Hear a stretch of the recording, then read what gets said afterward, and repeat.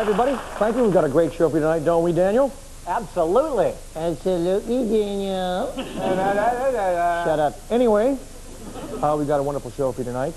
Chuck, how you doing? Okay. Guess what? What? More letters. No way. Yep. People are writing letters to Chuck asking for his advice. My advice is to piss off. Chuck, you should at least answer a letter or read it on the air. Okay. Daniel, can you pick a letter, any letter, just any one at all. Just one. Here you go. Thank you very much. Who does your hair? 240 volt. Okay, let's see here. Dear Chuck, I'm interested in buying a new car. Rich bastard. How can you say that? Watch. Rich bastard. You know what I mean. You just don't call someone that because they can afford a new car. I just like saying it. Rich bastard. Stop it. It feels good. Rich bastard. Chuck. Rich bastard. Would you stop it? Okay, I'm interested in buying a new car.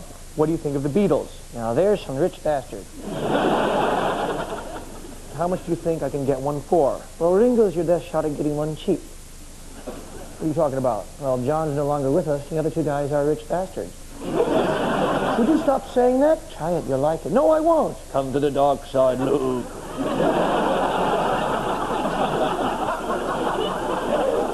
I think the Beatles, the woman in this letter, is referring to, are the new Volkswagen Beetles.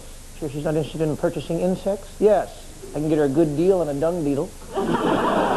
Considering the medium they work with. No, Chuck, she's talking about the Volkswagen Beetle, which was my very first car. Really? That's right. I was still a tree back then. I don't know if you ever owned one, but these cars were ugly, underpowered, no air conditioning, but there was something about them. Yeah, and a head-on, you died instantly. It was still my first car, Chuck, and it will always mean something very special to me. Yeah. Yeah. You knock it up? Talking about a car here. I know you, Strassman. Chuck, a car represents a kind of freedom, you know, the freedom when you no longer have to ask your dad and mom to use the car. So you hit them on the head with a tire iron, and you kill them, and you take it, Chuck? Next thing you know, you're pulling off strings of dank heists with some long-legged beauty in the back seat. Now that's freedom. So next thing you know, they're gunning you down the street like a dog. How come they gun you down the street like a parakeet? Anyway, in answering this letter here, what were they, about 600 to 800 pounds when they first came out here in Britain. Now, the new Volkswagen Beetle, I think, is about 16,000 pounds. Tell the woman to buy a time machine, she can really save some money. But what I'm saying is, who's going to spend 16,000 pounds for a bug? Rich bastard.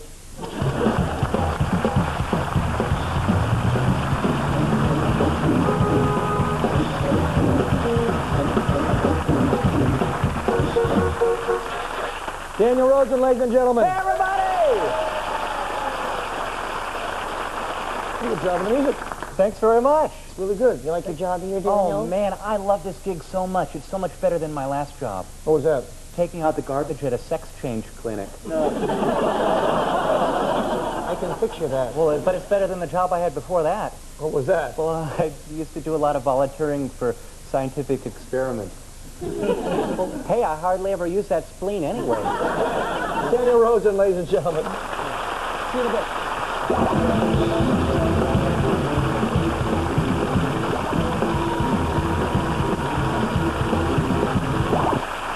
I was in the West End the other night and I saw the most amazing performer and had to have her on the show. From the musical Chicago, please welcome Maria Friedman.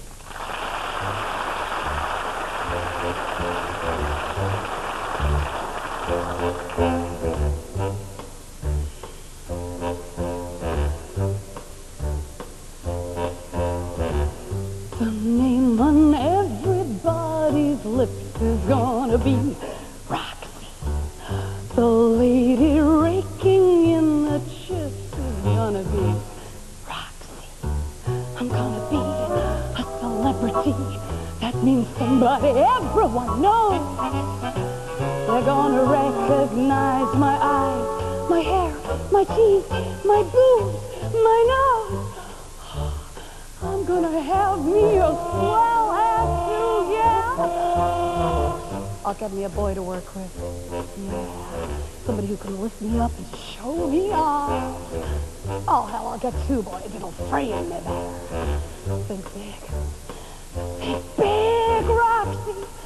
I'm gonna get me a whole bunch of boys.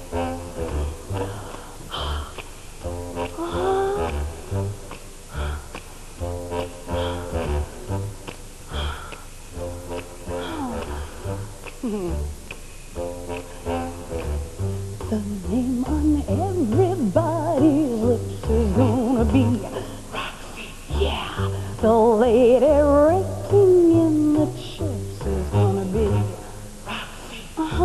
She's gonna be a celebrity. That means somebody everyone knows. They're gonna recognize her eyes, her hair, her teeth. My boobs, my nose, I'm a star. And the audience loves her. And I love the audience. And the audience loves me for loving them. And I love the audience for loving me. And we just love each other. And that's because none of us got enough love in our childhood. That's right. And that's showbiz, kid. Oh yeah. She's given up her humdrum life. I'm gonna be a singer. Roxy. And a star. I'm so sweet, fucker will shit, I know. To see her name get spilled below. Roxy, Roxy, heart.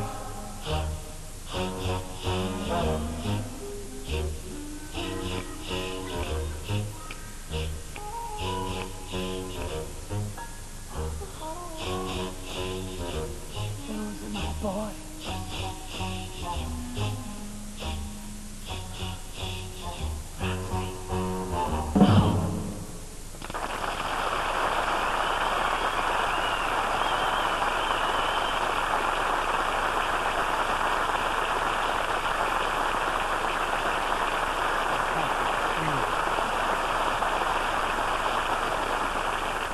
Oh. Makes you want to go, ah. You let a fan mail just like that? Fan mail? Yes. Well, you wrote me some, didn't you? You saw the Polaroid. The sticky letter. Hey, don't mind him. No. When you were a kid, you described yourself as a rebel. Well, other people describe me as a rebel. I thought I was a really good girl, but Right. yeah, not a lot at school and quite a lot of... Well, I think other people sort of learned a lot at school. I learned to kiss and smoke. At a very young age. Yeah, very young age, yeah. Which would have met you, man. I don't Oh. smoke anymore, but... Yeah. Sorry? I smoke. You smoke? Only after sex. Have you looked? You were spanked a lot, huh? Chuck, please. I know about these English girls, they like spanking. I've seen their cards in the phone boxes. It's physically demanding what you do. The intensity, I'm just blown away. Really, really fantastic. Thank you. Yeah, it is physically demanding. The boys are pretty gorgeous, aren't they? You wouldn't, actually, it's not your type. I'm actually into everything. Anything? Anything, yes. If it's living, I'll do it.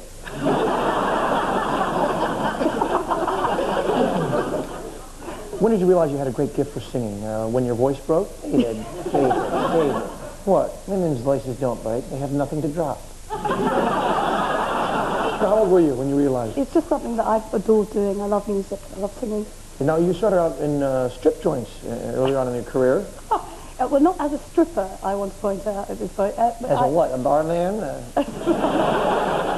I did a European tour, and in Europe they do quite a lot of topless work, and I used to be the straight act, in clothes. You know, I was actually the same thing. Years ago, I worked in a topless, bottomless strip club in Alaska. No, they sandwiched Chuck and I in between the girls, literally. No, I wish. But no, there'd be a girl, she took off her clothes, and then we'd come on stage and, hi, we'll make you laugh. Nobody wants to see us at all. No, yeah. They didn't Get want to off. hear me. They'd probably, yeah, exactly. Yeah. You suck. You're well known in Britain for your role in Casualty. Yeah. And after a year, you left. Why was that? No, I like doing different things all the time, and if you're playing a social worker in a long-running series, you kind of know what your next line's going to be. You're going to open the cubicle curtains, and there's going to be somebody pretty poorly in there, and you have to ask them if they want a cup of tea, or if they've eaten, or something like that. And then you go home, you get back on your train and go back from Bristol to London. Now, I respect the fact you're able to keep your personal life private. Yeah, it's probably just not very interesting. So yeah, nobody wants to know. We won't dwell. That's good. What are you trying to hide? Did you kill somebody? Not yet. Another dancer, perhaps? Not yet.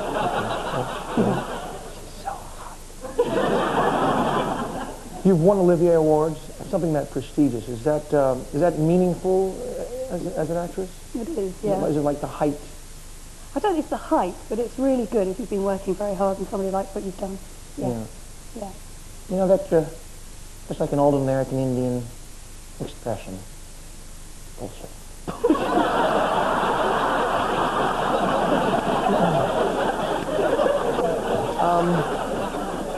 What do you hope for the future? Not to meet him again. My hopes for the future: healthy, happy, well, work. Work. Those sort of things. Lots of work. Money, yes, money, absolutely. But not here, obviously. This is a sort of, charity event.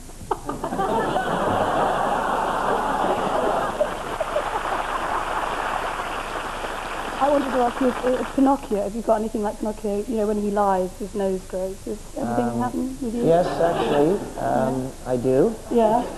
You sit on me and make me tell lies. Ladies and gentlemen, Maria Friedman.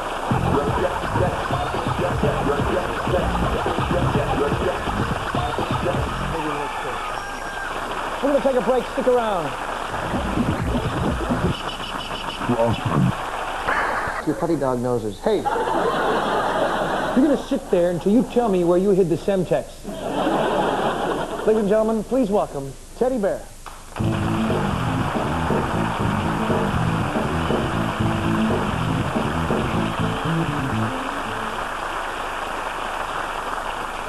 Teddy? What? You going somewhere? No. Well, what's the suitcase doing there? What suitcase? The one right there. That is a suitcase. Yeah, I know it's your suitcase. Why, you're right, Dave. Of course I'm right. What I want to know is, why is your suitcase here? Mr. Suitcase, why are you here? Teddy, I don't think the suitcase is going to give me the answer I'm looking for. Maybe he doesn't know. I'm asking you, why is your suitcase here? It followed me? No, it did not. Gee, Dave, you seem to know more about this than me. I think you're going somewhere. You do know more than me. I think you're going somewhere and you don't want me to know. Now you know too much. Where are you going, Teddy? I'm going to a place where there's music and animals and people screaming. Going to a soccer match? Quiet. I'm going to join the circus. The circus? Teddy. All right. Now, Teddy. Teddy. Why are you going to join the circus? What are you going to do with the circus? You can give the bearded lady a night off. Quiet. I'm going to be a tightrope walker. Have to hold a tow rope to hold your fat ass. Would you shut up? I'm gonna ride a bicycle with one wheel. You mean a unicycle. God bless you. I think God has changed this channel a long time ago. Be quiet. Teddy, why are you going to join the circus? Don't you like living with us? I'm running away from home. Oh, Teddy, can I have your Snoopy toothbrush? No. How about your giant bag of building blocks? No. Your push bike? No. I'm taking it all with me. Teddy, that's a lot to carry. Yeah. Think the circus can pick me up? No, the freak show will. Teddy, why do you want to join the circus anyway? It's a place where there's music and fun and games, candy floss, rides, and I can wear a tutu.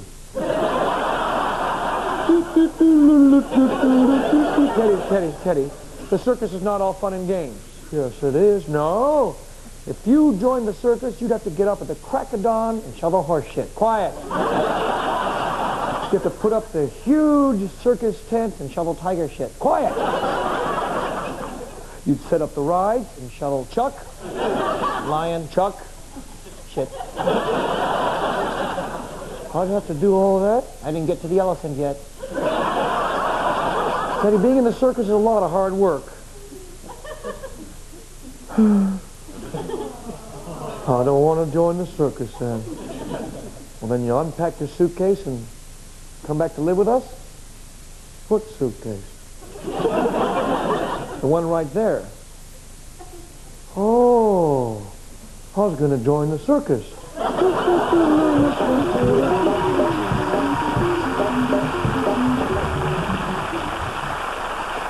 My next guest is a man I had the pleasure of interviewing last year, and he's a real character. There's never a dull moment. Brian Sewell.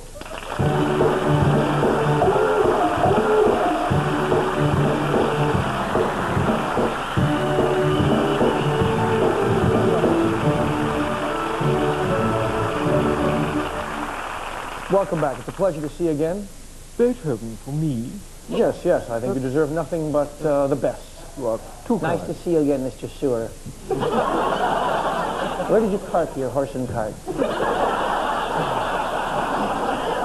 Anyway. Just outside. I think I've got some... Oh, that smell. Come on, Chuck. It's great to have you back. What do you think of the Monet exhibit? There's a lot of hoopla going on, and... They're jolly good pictures for a blind man, you know. He was absolutely blind in one eye when he painted most Really? of them, and sort of 70% blind in the other. When he painted all the garden lilies. Well, yes. Most of those would do very well as biscuit tin tops. They usually are.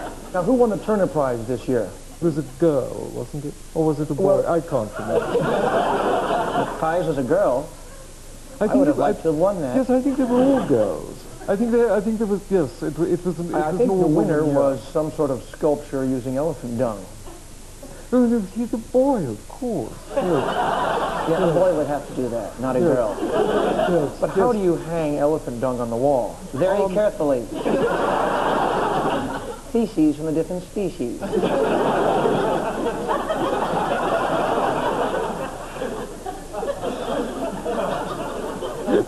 Do go on. Is it true that plum in your mouth has turned into a croon? Shall we go on without him? What's going on with the House of Lords? Oh, they've decided to get rid of the hereditary peers. Chuck, please. It's Here, you're safe now, Brian. You're safe. The trouble with messing about with the House of Lords is that it's really fundamentally unimportant. Chuck, stop it. Have my shitty shoe.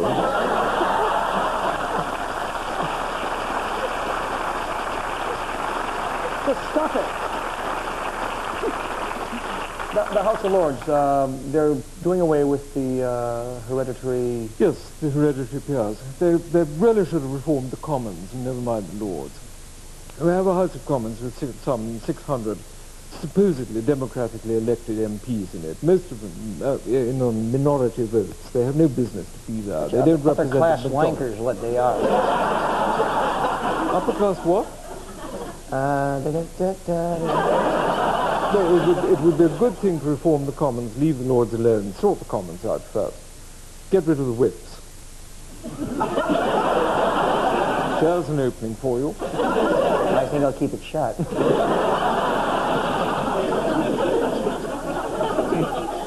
You like whips, don't you? No.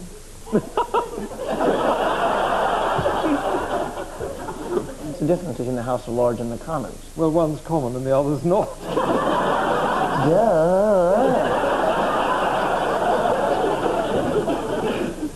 What are you doing for the millennium? I'm ignoring it as far as possible. You're going to lock the door and shag a corgi.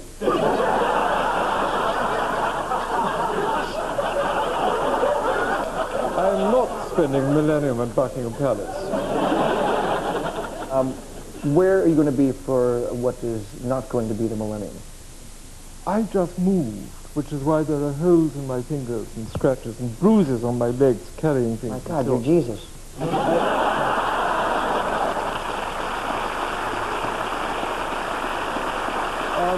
Where did you move from? Kensington, Oh, which how is posh. Where you living now? Wimbledon. Oh, really? It's a Yes. big place. It's got a garden, which the other house didn't have. What do you sow in your garden? Dog shit, mostly. You're into motor cars. What's the best car for pulling? Pulling what? Well, not a caravan. Best car for pulling has to be open. It has to have a long tail and a high rump. I'm talking about the car. I love to call him in the Evening Standard. What happened to it? It's in abeyance because the new editor just said, That's I don't like boy play things, so this is going to be a women's magazine. So out go the motor cars, and out go the motorcycles, and out go things like screwdrivers and all the things all that the men like things to that tinker with. men are interested in. Yeah. Little boys' Like toys, canes gone. and whips and stuff. What do you think of linen drivers? Are you interested in it? Yes, I am. Is that why you're wearing that belt? that No. Oh. See, I have a very high threshold of pain. I bet you would respond to Red Hot Poker. What's his name? Would you stop it, both of you?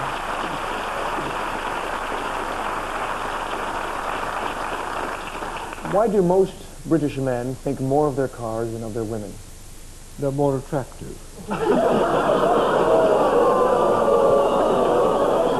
On cold mornings are easier to turn over. It's been an absolute pleasure. It's a pleasure. Thank you very much. Ladies and gentlemen, Brian Strassman.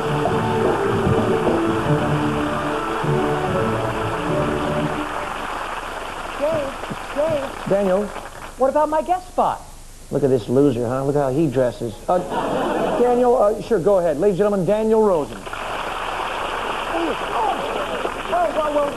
Whoa. John Gleason, ladies and gentlemen. Okay, I'm going to attempt Walter's high top his 95-foot tall wheel of death while juggling. I'm going to eat these things.